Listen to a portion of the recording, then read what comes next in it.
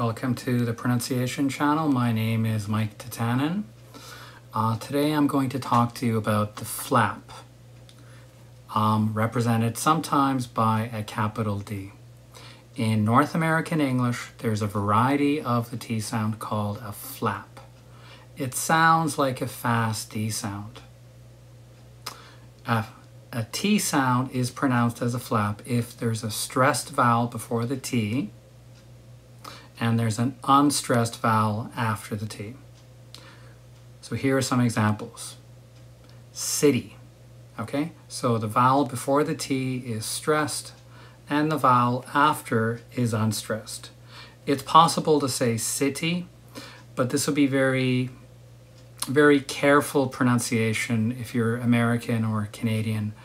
It's not wrong to say city, but for Canadians and Americans, we almost always say city. So it's important for your listening to understand that. Okay, so there's the second example.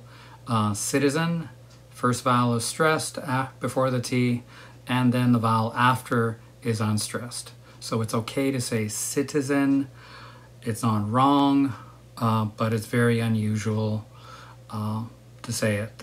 It would be very slow, careful pronunciation to say citizen. It's almost always citizen.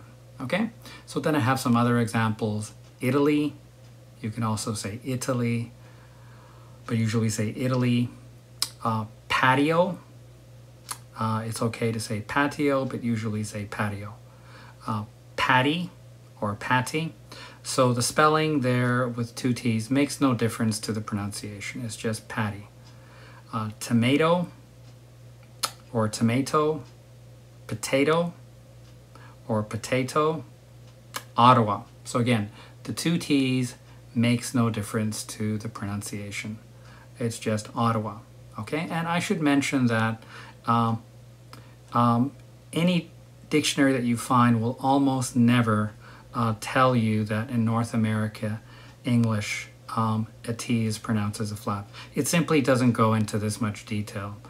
So a flap is considered a variety of a T. So most dictionaries will just tell you it's a T. It doesn't tell you what kind of T it is. Okay, that's all for now. See you next time.